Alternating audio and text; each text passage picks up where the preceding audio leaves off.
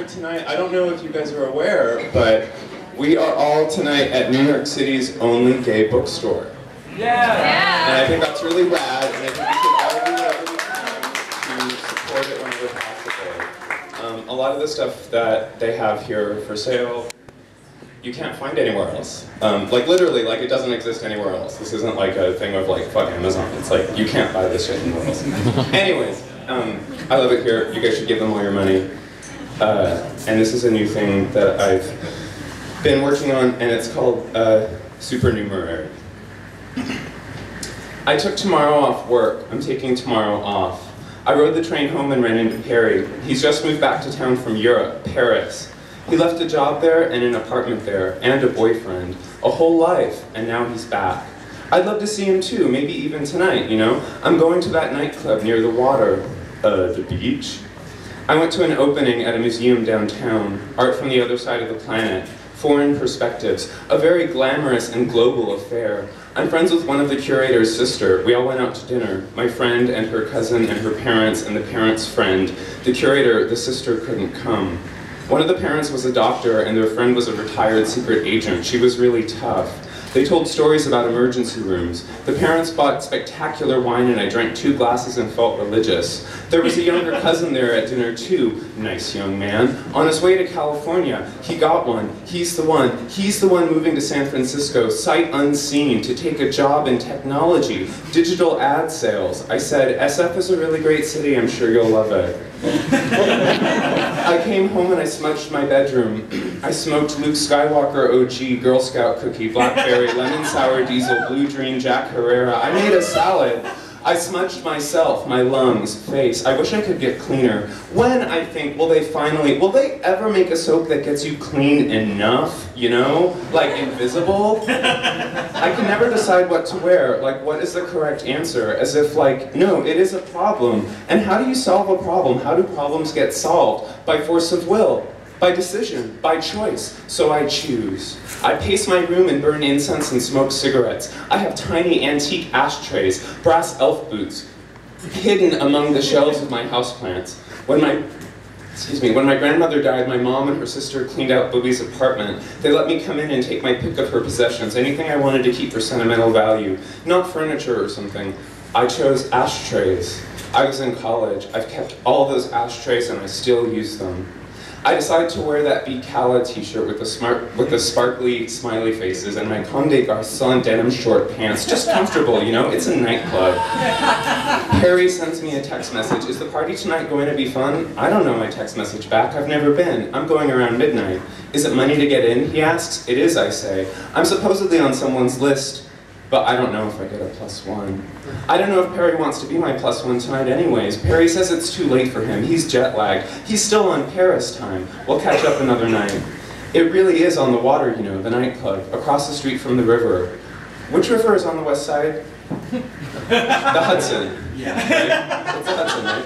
Yeah. It was a long walk. I noticed, stoned, that the ground seems to sort of slope downwards a little bit towards the edge of the island. I was walking like a toddler, you know, like that. I show up alone. There was drama at the door. I sort of assumed I could just go in, but I had to make sure they knew I was on the list. I'm on 2 people's lists. The guest list twice. Actually, I double-checked. Accidentally, you understand. I just wanted to make sure that I could get in. I forgot to mention either of them, the lists. You know, to the girl working outside. I didn't see that she had a clipboard. She doesn't have a clipboard. How would she check if I was on the list? I go back outside and say, I'm Billy, I'm on the list. Whose list? She says. I say, Smeagol's list. She says, who else's list? I say, what do you mean? She says, you're on 2 people's lists. Whose is the other list you're on, Billy? Oh, I say, I'm on Smeagol's list and I think I'm also on Claire's list. That's right, says the girl at the door. She hands me a pink ticket for free entry. I get inside, the place is huge. Great, great sound, cool records, awesome DJ. I wonder, it's cavernous in here, if this nightclub used to be a warehouse. I think maybe it used to be a garage. It's so big. Maybe they used to keep boats in here. Maybe it was a bar for sailors, but tonight it's a gay nightclub. I'm watching people dance to that young rapper's single. You know the one, it's a hit. He's a hit. We're all so proud of him. We all feel really good about him, not like the other ones. You know, I met him when he was 19. Our mutual friend asked if I thought he was cute. She asked if I thought he was cute, and I said, yeah. She asked if I thought he was too young. I said, Probably, maybe, do you think so? Now, he's too famous to go on a date with me. Whenever I see him, we say hello though, he's very sweet. He once told me that I am aging better than any other white person he knows. I blushed. I turned deep red, but you couldn't see. We were in another nightclub at the time.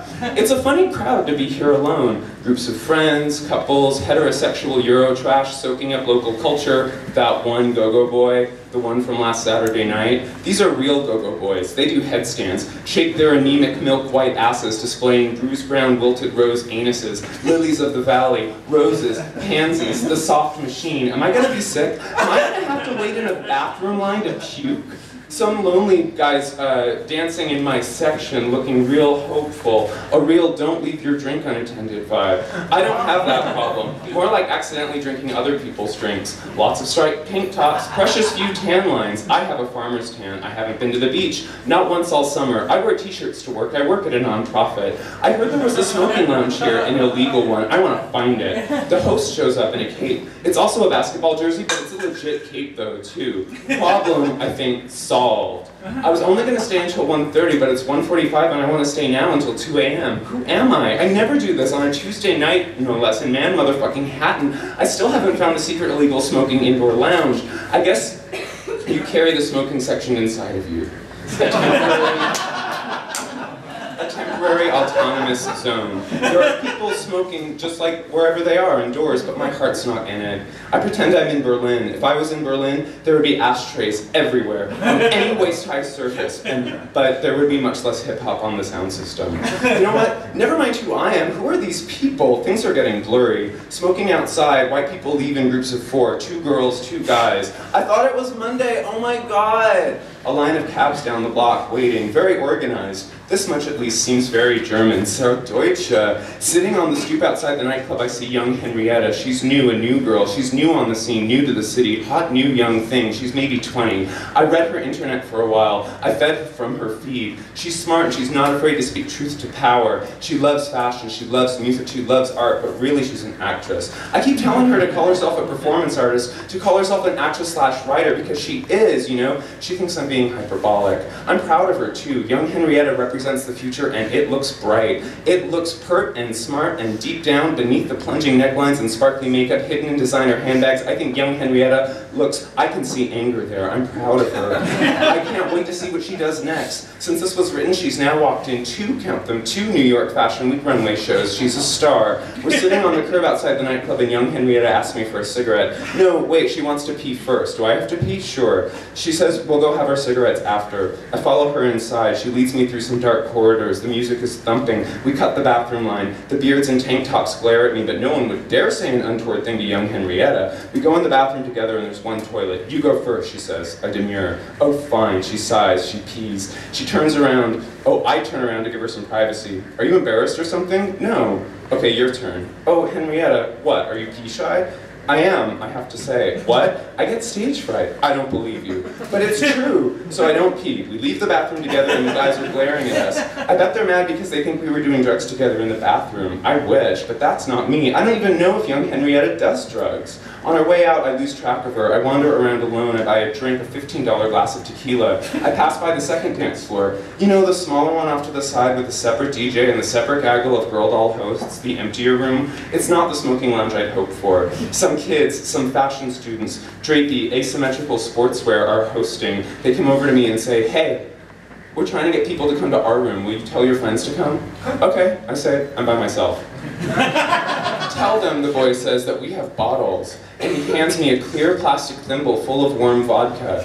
I down it, I smile and make a little bow like, thank you for that sip.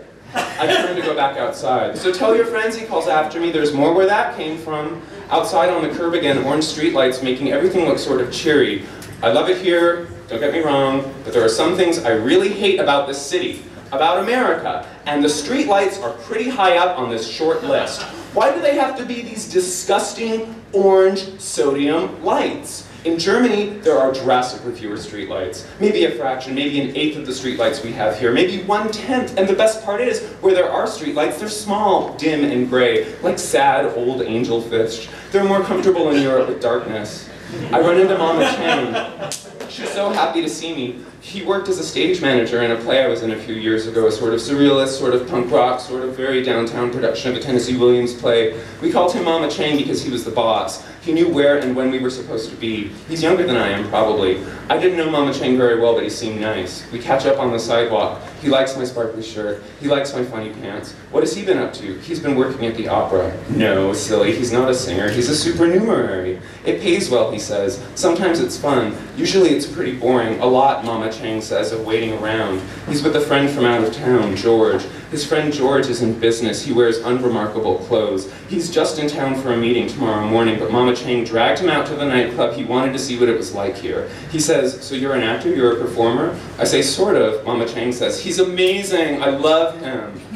Mama Chang insists that George takes a photo of me. He says, aren't you here with anyone? Come hang out with us. We go back inside together. The show hasn't even thought about starting yet. The drag queen, tonight's queen. She's not even here yet. Who is she? His friend George asks me if I want a drink. I say, you don't have to do that. Mama Chang says, let him, he has money. He's here on a business trip.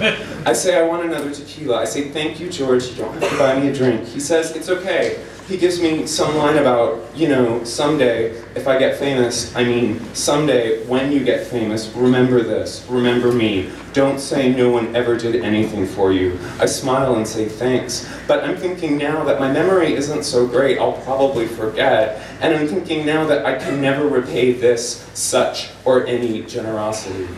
Thanks.